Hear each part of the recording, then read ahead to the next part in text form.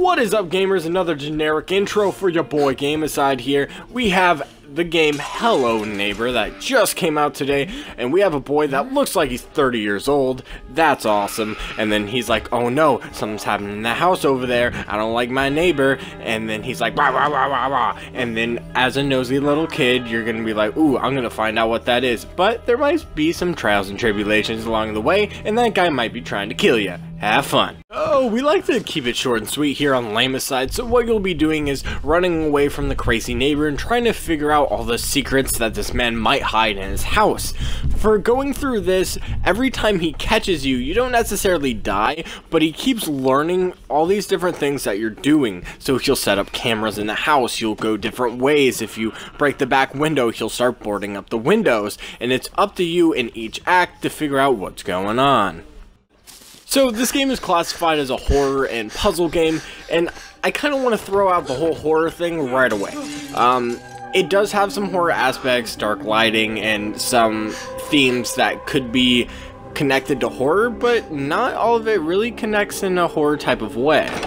So, the main reason why I'm saying this is, yes, you're running away from a guy and he sees you and he chases you and there's scary music and it thumps when you get close to him, but it's always the same animation, and sometimes it can be very glitchy, so it's really not that scary most of the time. So Hello Neighbor's claim to fame is having a very advanced AI. You keep going through the back windows, so he starts boarding up the back windows. Well, what happens if he boards himself into his own room and he can't get out and I can complete the whole act without him hurting me? Or the fact that I'll be running away from him and he'll jump 1,000 feet in the air and fly around the map, or run through walls and kill me unfairly. And there's many other bugs as well, like sticking a chair through a door and he can't get through the door at all. And with all these bugs presented, some are funny and aren't game breaking, but I don't know, are all these really excusable? Oh, and the fact my game froze 4 times. Yep, 4. And so the puzzles are fun, and I think almost anyone could solve them within time. I don't think anyone's really too difficult. With someone who struggles with puzzles like myself, I still felt like there was a challenge, but I could still complete them within time if I thought about it. So despite a bunch of the bugs that Hello Neighbor does have, when it does play according to plan, it is really fun, and I really enjoy it. And don't even get me started on the Xbox achievements. God, I have no clue what they are, but can't wait to see. Okay, so the art direction, I dig it. A little cartoony style mixed with when it comes to cartoony, when you're having a man kind of evolve with children, it does make it a lot more creepy and scary when you have this cartoon, because cartoons are supposed to give you kind of the feeling of, oh, everything's happy and great, but when it gets turned on its side, I really enjoy the art direction of this just for that fact, and it really feels that throughout few levels.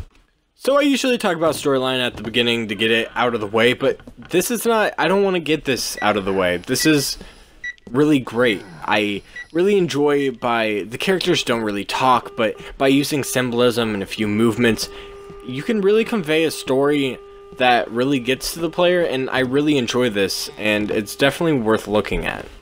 So here's the question. Hello Neighbor is a $30 title. Hey, Gameocide, is it worth $30? Honestly, with the current state that it's at, as much as I enjoy a lot of the parts of the game, I think the game got very overhyped and they thought they could sell the game for $30, which is definitely a good assumption. But I don't enjoy the fact that it's that. It should be $25, $20. I would personally say it's slightly overpriced for consumers really wanting to pay for this title, and they've been really excited for it, but nonetheless, it is a very good game with a bunch of bugs still, but I still feel like a player who's really excited for this game can enjoy all the things that this game has to offer.